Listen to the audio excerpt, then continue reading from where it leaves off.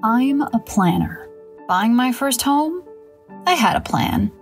My daughter's graduation? I had a plan. And as hard as it was to repair a flooded basement, I had a plan. This can't be happening! H.P. Lovecraft once said, "The oldest and strongest emotion of mankind is fear, and the oldest and strongest kind of fear is the fear of the unknown." This sentiment provided the framework for Lovecraft's writings, which would go on to inspire countless works of horror and science fiction even to this day. And when video games proved to be just as effective at telling stories as any book, movie, or television show, there were bound to be those that would take that Lovecraft path into the unknown. Hey! Thanks for watching today's episode of The Completionist.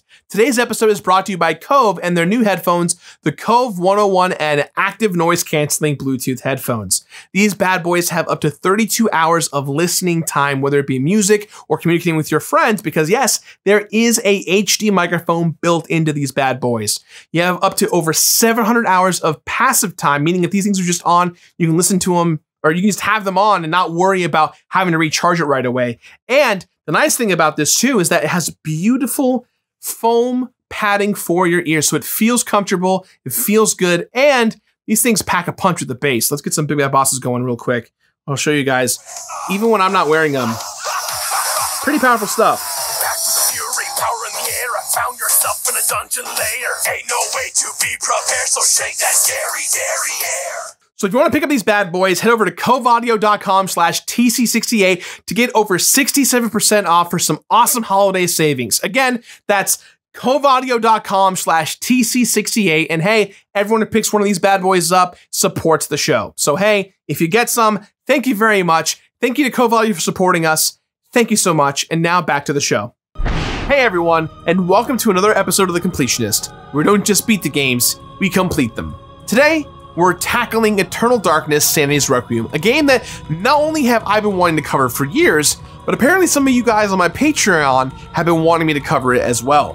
This game was determined by those in the mini producer tier at patreon.com/thecompletionist. The next theme we are accepting suggestions for are Mario spin-offs, so if you want to join in on the vote, consider joining us over at the Completionist Patreon. Links on that are in the description box down below.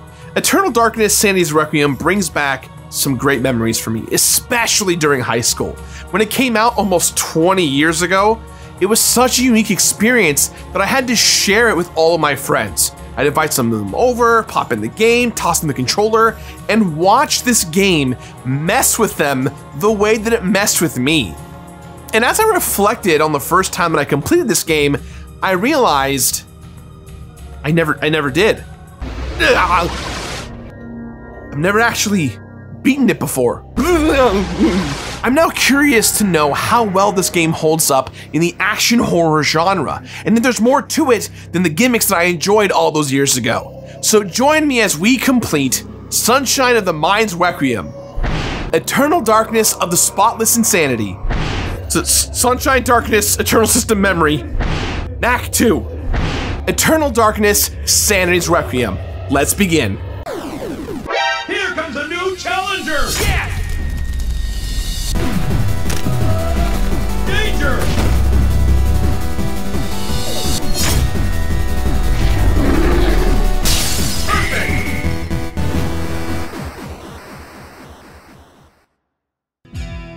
I'd argue that Lovecraft's take on fear of the unknown is not only accurate, but all-encompassing. The unknown can be absolutely freaking anything, whether the thing lurking behind the dark corner is a zombie, a serial killer, a demon, or your own grief made manifest into an LGBTQ icon. Fear is ultimately subjective, and we all have different things that make us throw our hands up in the air and say, nope.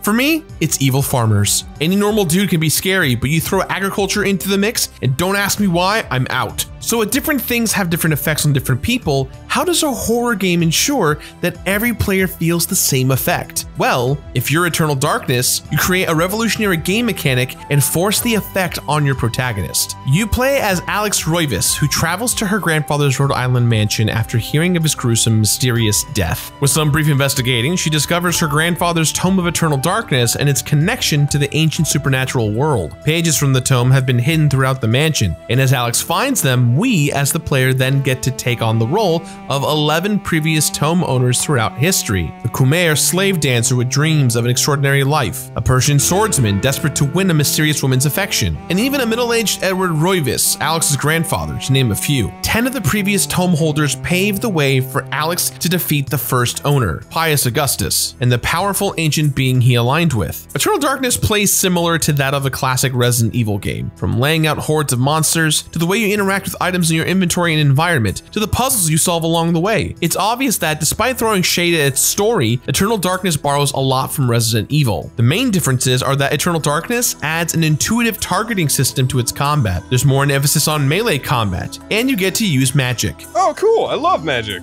No, not magic. Magic. What's magic? It's like magic, but pretentious. Explain. Sure, okay. Magic is like, Pia, while magic is more like, whoof. But if anyone knows anything about Eternal Darkness, it's these two words: sanity effects. Not only do players have to maintain their health and manage their spellcasting like in many other games, but they need to preserve sanity as well. And when the green bar gets low, shit gets weird. We're walking on ceilings, we're sinking through floors. One pill makes you larger, one pill makes you smaller, and that's just the tip of the iceberg. Now, Nintendo must have realized that they had something special on their hands because they chose to do something they had never done before. Eternal Darkness was one of the very first games published directly by Nintendo, no third party, to have an M rating. That's right, bops on the head are now machetes to the face. Sunny green hills are now bloodstained cult sanctuaries. Does a brightly colored elixir help you regain sanity? No, but straight Tennessee whiskey does. Look, let's face it, Nintendo is the Disney of video games. And just as Disney stepped out of its comfort zone with the Pirates movies and a PG-13 rating, this game was the ship Nintendo boarded to venture into the unfamiliar waters of rated M for mature. And although some may point at the numerous challenges they and Silicon Knights faced along their journey, many would argue that it was worth it. Eternal Darkness Sanity's Requiem was proof that Nintendo's choice not to compete in M-rated games is, in fact, a choice. They don't want to directly compete, but they totally could if they wanted to.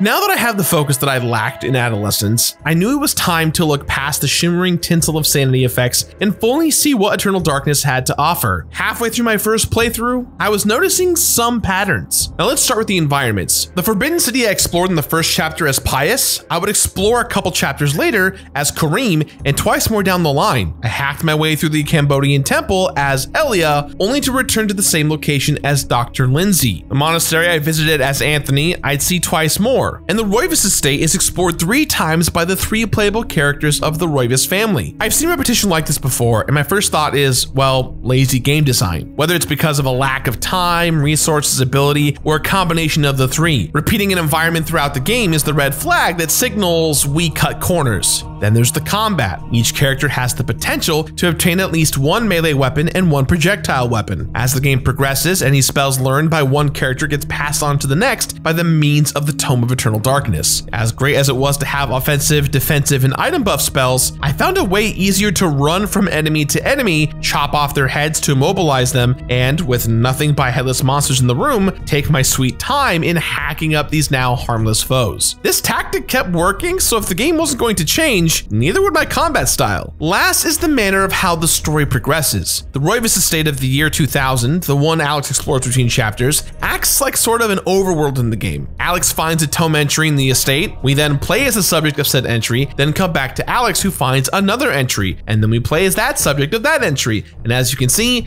it's not hard to see the formula here. These are patterns that I noticed in a single playthrough. And the thing is, I had to do 3 entire playthroughs in order to achieve the ultimate ending. This game was so rife with repetition that I felt like I was heading towards a tiresome pit of eternal darkness, and I wasn't going to climb out happy. That being said, I give this game my completionist rating of sacrifice it. Sacrifice it. Wait, hold up, no, that's not right.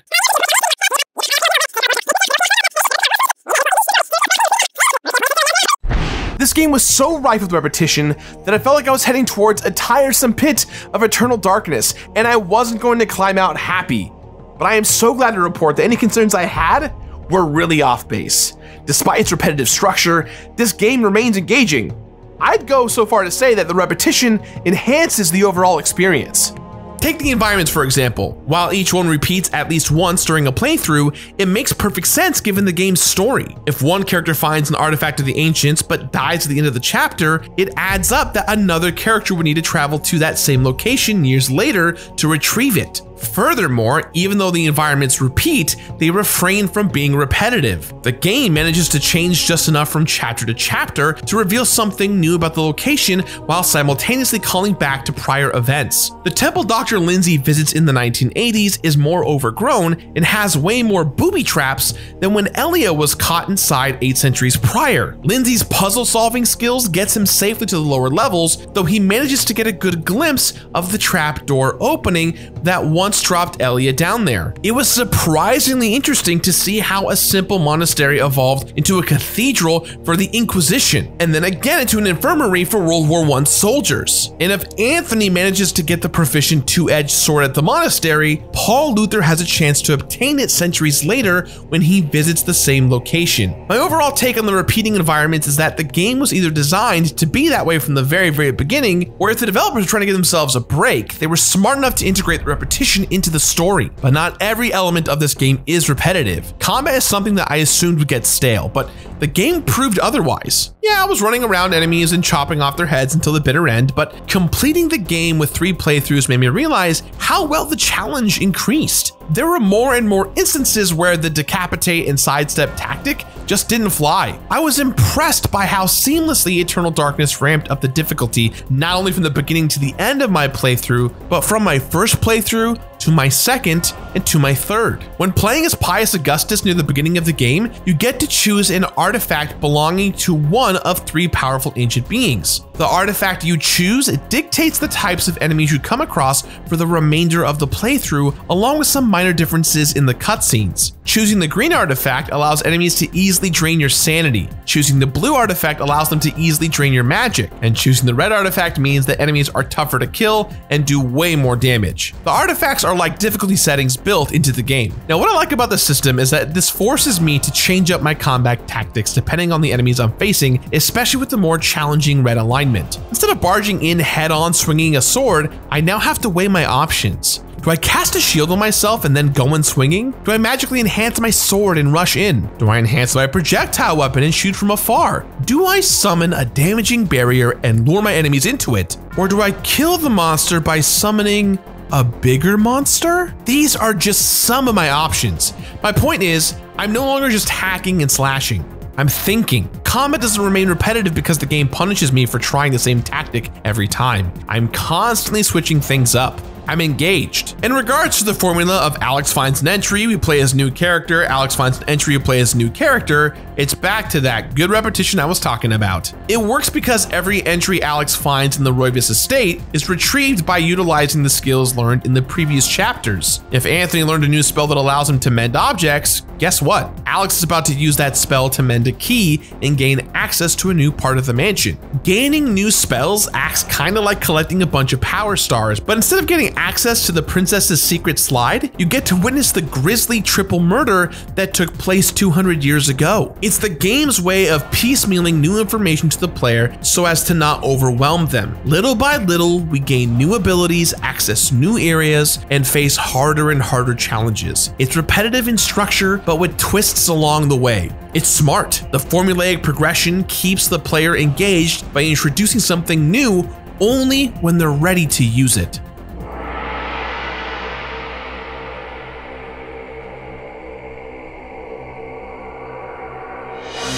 As a GameCube exclusive, Eternal Darkness obviously has no achievements or trophies to earn, and since it was never ported to any future platform, it stayed that way. I'm glad it did because I could only imagine the bullshit that someone would retroactively apply to a game such as this. Complete a playthrough without saving. Ugh, no thank you. But most of what the game does provide beyond merely beating it is pretty obtainable and pretty worth it. Most characters come standard with 1 or 2 weapons right away, but there are a few weapons that require special action in order to obtain. I mentioned the two-edged sword reward that Anthony can receive during his story. This is achieved by having just a tiny bit of combat prowess and saving an NPC from a group of monsters. You're rewarded with the sword, which is far better than the weapons you start with, and also, as mentioned, it can also be found by Paul Luther during his story. In the same fashion, players can receive the key for Edward's elephant gun by protecting the house servants from an invisible monster. It's a powerful gun, and with some magical enhancement, it's a damn powerful gun that makes his trek to the underground city of Enga way easier. And as long as Kareem and Roberto don't gloss over collecting 2 jeweled statues during their respective chapters, Michael can then obtain the enchanted gladius for Alex to use in the game's final chapter. The sword is clutch for defeating the final boss in that you're not required to spend the magic nor time being vulnerable to enchant it yourself. It never runs out of power, so you can use your precious moments to cast other spells or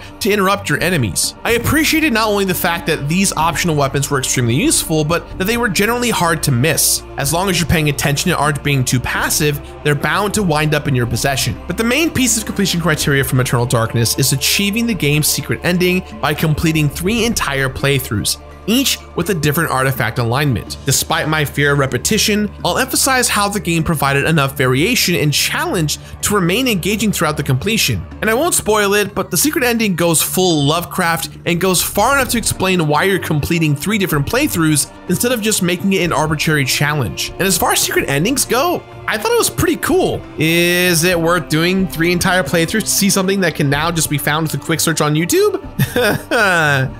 No, not really. That might have been enough to fill a completionist's appetite back in 2002, but for today's standards, I'll admit, I'm a spoiled boy and I want more. Though I remained engaged, I can look back and say that I would have preferred to stop and play a new game rather than finish that last playthrough. But credit where credit is due. The fact that the game's 3 playthrough completion criteria is immersed into the story is something that I don't see very often, and I'd love to see more games follow this example. While I completed Eternal Darkness Sanity's Requiem, there were 20 deaths. Most of those happened in my 3rd playthrough with the red alignment. 12 spells learned. I probably had the most fun with Damage Field as it bought me time to get tactical. 4 runes found. Once you find the optional purple rune, why bother with the other ones, am I right? 42 hours of gameplay, taking my time with the first playthrough and speeding through the others. And 4 times where my game actually glitched on me and I didn't believe it because I was playing Eternal Darkness. When I played Eternal Darkness all those years ago, I knew that... Oh, god damn it. I knew that I had something special on my hands, but I just didn't comprehend how special it actually was. And as I got older and started talking about the game a lot more on the show over the years, I realized that I never actually got to go full completionist on it like I've always wanted to. And I'm thankful that I did, because not only did I get to relive those iconic sanity effects in the game, but I was able to also enjoy its weird Lovecraftian dive into the unknown to completion for the very first time. It was fun to witness the motifs that carried from one character's story to another, and have everything converge with Alex in her final chapter. And if we're back in the year 02, where the only way to see the game's bonus ending was to beat it 3 times, then I might say to go for it and complete the game. But as we're now in the 2.0, I'd recommend playing it once on the easy green alignment, and if you enjoyed it, once more on the red challenging red alignment. And then, if you're lazy, you can just YouTube the rest, which leaves me conflicted. If I were to have completed this game when it first came out, I would absolutely say it's worth it. With the ease of the internet, knowing what happens right away, and knowing that Silicon Knights would eventually never produce a sequel or follow-up to anything close to what this game is, it's difficult to say what it should be. I don't believe in half ratings anymore, and I'm sticking to my guns with that. And in this case, this is where I'm going to land. So, with that in mind, guys, I give this game my completionist rating of complete it. Complete it!